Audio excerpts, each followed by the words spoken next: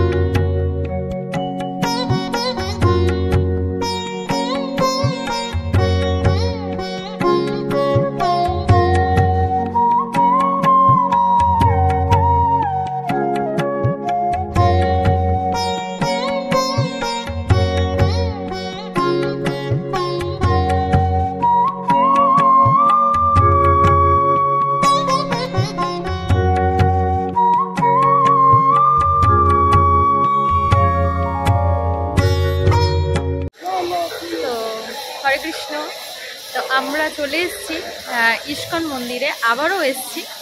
বাড়িতে তো রুমে চলে গেছিলাম, তো আবারও এসেছি। কেন বলুন তো? প্রসাদ পেতে এসেছি, প্রসাদ এবং একটা টিকিট কেটেছি। যেই টিকিটটা আমরা নতুন মন্দিরের ভেতরে প্রবেশ করব, মন্দিরটা দেখব আসলে কেমন তৈরি হচ্ছে। তো একবার মন্দিরে ঢুকেই যাই। আর ওখানে দেখলাম যে কোনো রকম চার্জ করছে না, যে তোমাকে 500 টাকা দিতে হবে কি 100 টাকা দিতে হবে, 50 টাকা দিতে হবে, কোনো রকম কিন্তু চার্জ নেই। আপনার ইচ্ছে মতো আপনি দিতে পারেন, তো সেই অনুযায়ী আপনাকে টিকিটটা দেবে। এই যে আমরা 50 টাকা দিয়েছি, তো আমরা দুজন ঢুকবো। তো ওখানে গিয়ে আমরা দর্শন করব। আর বলেছে যে মোবাইল অ্যালাউ রয়েছে, তো আমার সঙ্গে তো আপনারাও দর্শন করবেন। ওই যে ওখানে যে পোস্টারটা দেখতে পাচ্ছেন, সেই পোস্টার আর এটা দেখুন একই, সেম। তো এই টিকিটটা দিয়েছে, তো চলুন ভেতরে ঢুকে দেখি। আর আপনাদেরকেও দেখানোর জন্য আমি কিন্তু পারমিশন নিয়ে নিয়েছি, তো সেই পারমিশনটা পেয়ে গিয়েছি। তো চলুন যাওয়া যাক।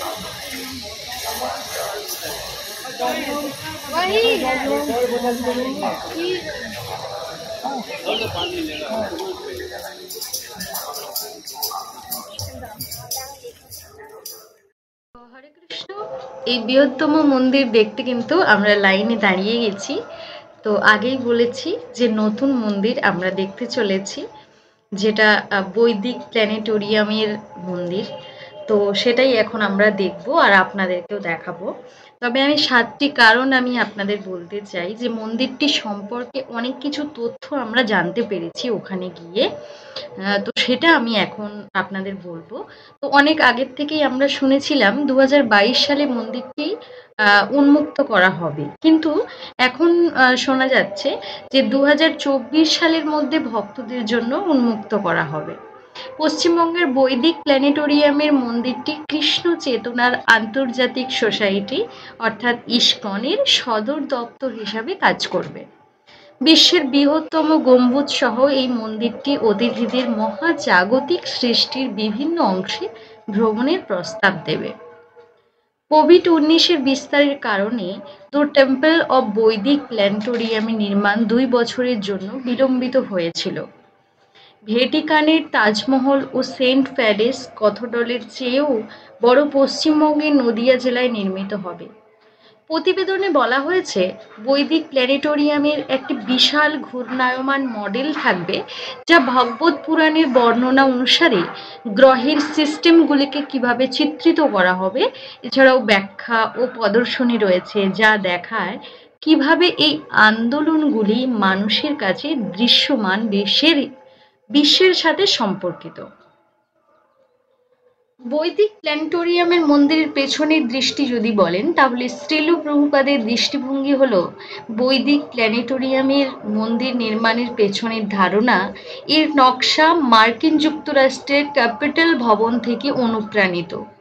শিল প্রভুপাদ বলেছেন যে মন্দিরের বাহ্যিক শৈলীর জন্য তার পছন্দটি জুলাই 1976 সালে বাছাই করা হয়েছিল।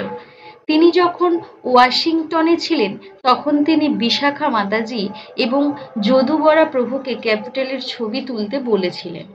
দেশে তার চূড়ান্ত ভবনের সময় প্রভুপাদ অনুরোধ করেছিলেন যে অম্বরীশ প্রভু নতুন মায়াপুর মন্দিরের ব্যয়ে অবদান রাখবেন। এই বিশাল নির্মাণের প্রধান হলেন আলফ্রেড ফোর্ড, বিখ্যাত ব্যবসায়ী হেনরি ফোর্ডের প্রোক্ত এবং ফোর্ড মোটর কোম্পানির ভবিষ্যৎ মালিক। তিনি 1975 সালে ইস্কনে যোগ দেন এবং পরে তার নাম পরিবর্তন করে অম্বরীশ দাস রাখেন। শিল প্রভুপাদ তাকে নতুন মায়াপুর মন্দিরের খরচে অবদান রাখার জন্য অনুরোধ করেছিলেন, যাতে তিনি আনন্দের সাথে 30 মিলিয়ন অবদান রাখেন। বলা হয় এই মন্দিরটি নির্মাণে প্রত্যাশিত খরচ হবে 100 মিলিয়ন। এই মন্দির সম্পর্কে আমরা অনেক তথ্য জানতে পেরেছি, তো সেটাও আমি কিন্তু আপনাদের লাইভ দেখাবো। মানে লাইভ বলতে একদম আমাদের যে গাইড আমাদের বোঝাচ্ছেন, সেই গাইড দিয়েই কিন্তু আমি আপনাদের সব কিছু তথ্যটা তুলে ধরবো। কিন্তু এখন আমি যেটা জেনেছি সেটা বলবো যে মন্দিরের গঠন 350 ফুট উঁচু মন্দির থাকবে। বৈদিক সায়েন্স মিউজিয়াম, প্ল্যাটিনিয়াম এবং 4 ধরনের রান্নাঘর ইত্যাদি। মায়াপুরকে বলা হয় কীর্তনের রাজধানী। ইস্কন মন্দিরের হলে প্রায় 10,000 ভক্ত একসাথে প্রার্থনা করতে পারবেন।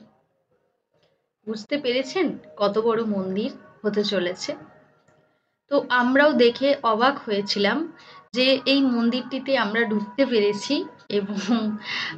এবং দেখতে পারছি। এটা কিন্তু আমাদের কাছে সত্যি অনেক আনন্দের বিষয়।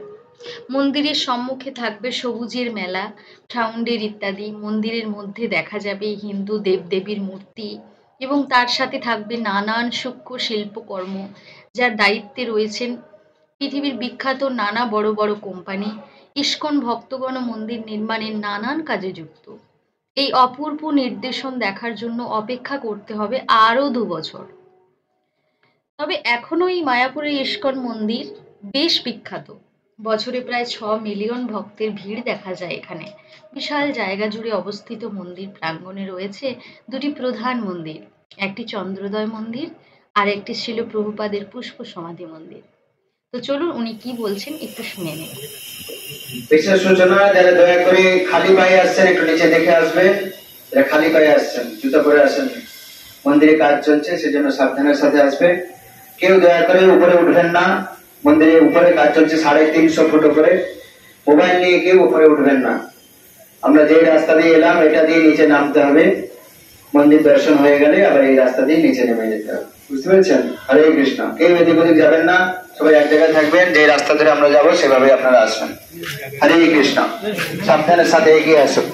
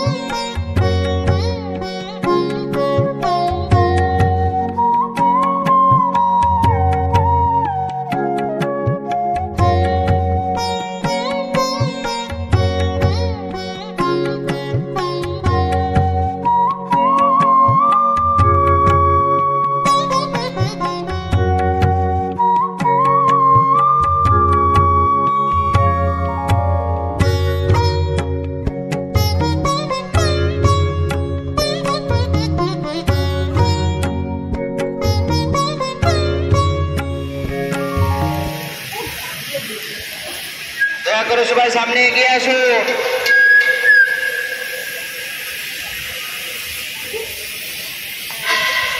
বাইরের থেকে আমরা তিনটা চূড়া দেখতে পাই। পূর্ব দিকে যেখানে বর্তমানে সিলিং এর কাজ চলছে ওখানে নরসিংহদেবকে স্থাপনা করা হবে। পূর্ব দিকে আমরা যেখানে দাঁড়িয়ে রয়েছে এটা হচ্ছে মেন ডোম, যার উচ্চতা হচ্ছে 350 ফুট। পশ্চিম দিকে আরেকটি ডোম রয়েছে ভজন কুটিরের দিকে, ওখানেও বর্তমানে কাজ চলছে। পশ্চিম দিকে ওখানে থিয়েটার ডোম তৈরি হবে, থিয়েটারের মাধ্যমে সমস্ত সৃষ্টি তত্ত্ব দেখানো হবে। সৃষ্টি তত্ত্ব থিয়েটার ডোম পশ্চিম দিকে। আমরা রয়েছে এখন মেন ডোম, যেখানে তিনটে সিংহাসন আছে আপনারা দেখতে পাচ্ছেন। এর উচ্চতা হচ্ছে 350 ফুট। পূর্ব দিকে হচ্ছে নরসিংহদেবের মন্দির, যেখানে সিলিং এর কাজ চলছে বর্তমানে। এই মন্দিরের ভেতরে যে তিনটি সিংহাসন দেখছেন, বাঁ দিক থেকে প্রথম সিংহাসনে থাকবে গুরু পরম্পরা, বৈষ্ণব আচার্যগণকে স্থাপনা করা হবে, ষোড় গোস্বামীগণ। বাঁ দিক থেকে প্রথম সিংহাসন, মাঝখানে থাকবে মহাপ্রভু পঞ্চতত্ত্ব ভগবান, মহাপ্রভু নিত্যানন্দ প্রভু অদ্বৈত আচার্য ঠাকুর, গদাধর আর শিবাস ঠাকুরকে এখানে স্থাপনা করা হবে, পঞ্চতত্ত্ব ভগবানকে মাঝখানে। ডান দিকে শ্রী শ্রী রাধা মাধব অষ্টসখীজিকে স্থাপনা করা হবে, রাধা মাধব অষ্টসখী। ডান দিকে নতুন করে কোনো ভগবান প্রতিষ্ঠা হবে না, পুরনো মন্দির থেকেই ভগবান যে এখানে চলে আসবেন, পুরনো মন্দির থেকেই ঠাকুরজি এখানে চলে আসবেন, ওই ভগবানজি এখানে চলে আসবেন। আর 2 বছর পরে 2024 সালে ডিসেম্বর মাসের শেষের দিন থেকে ওপেনিং শুরু হবে। 2025 সালের মার্চ মাস পর্যন্ত এই ওপেনিং ফেস্টিভ্যাল চলবে। আস্তে আস্তে ভগবান পুরনো মন্দির থেকে নতুন মন্দিরে শিফট হবে, বুঝতে পারছেন? 2025 সালের জানুয়ারি। First floor, second floor, third floor যে আপনারা দেখছেন, এই থার্ড ফ্লোর পর্যন্ত পাবলিক যেতে পারবে। এখানে খুব সুন্দর এক্সিবিশন তৈরি হবে থার্ড ফ্লোর পর্যন্ত। বৃহৎ ভাগবতমে যে গোপকুমারের লীলা বর্ণনা আছে, গোপকুমার, সেই লীলাগুলি আপনারা এখানে 3D পিকচারের মাধ্যমে দর্শন করতে পারবেন। থার্ড ফ্লোর পর্যন্ত খুব সুন্দর এক্সিবিশন তৈরি হবে। আর এই মন্দিরে আমরা সমস্ত ব্রহ্মাণ্ডের লীলাও দেখতে পাবো।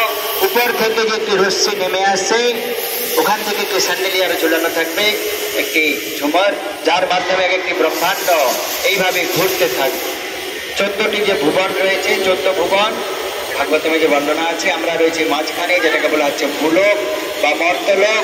উপরে রয়েছে 7টা ব্রহ্মাণ্ড, নিচে আছে 7টা। উপরে যে 7টি লোক, ভূ ভুব স জন তপ মহা সত্যলোক।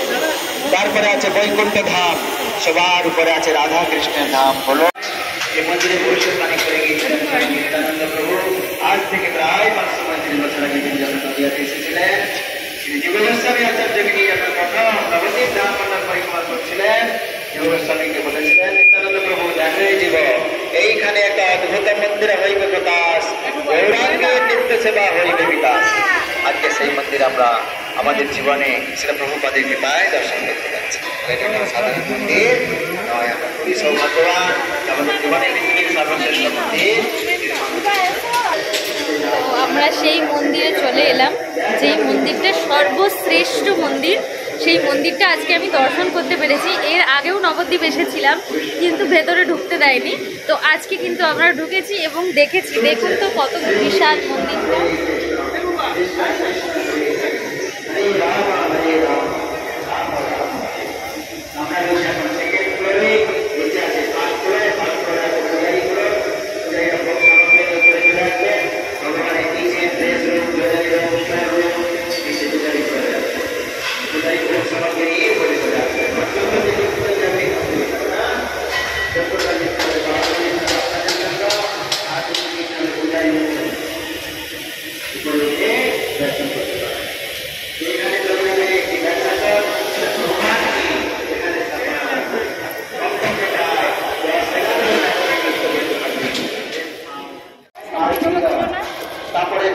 ভগবান বিষ্ণু দ্বারকা জয় বিজয়, এখানে হবে মেন গেট, বাঁ দিক দিয়ে হবে এন্ট্রি গেট, ডান দিকে হবে এক্সিট গেট।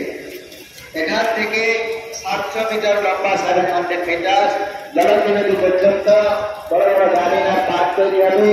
ডান দিকে আছে মা গঙ্গা, জয় গঙ্গা মাতা কি, পুষ্প সমাধি মন্দির কি, এই যে মন্দির দেখছেন পুষ্প সমাধি মন্দির, এখানে খুব সুন্দর আপনারা ওখানে গিয়ে দর্শন করতে পারবেন। পরে 1টা পর্যন্ত খোলা আছে, আবার বিকেল 4টে থেকে রাত্রি 8টা পর্যন্ত।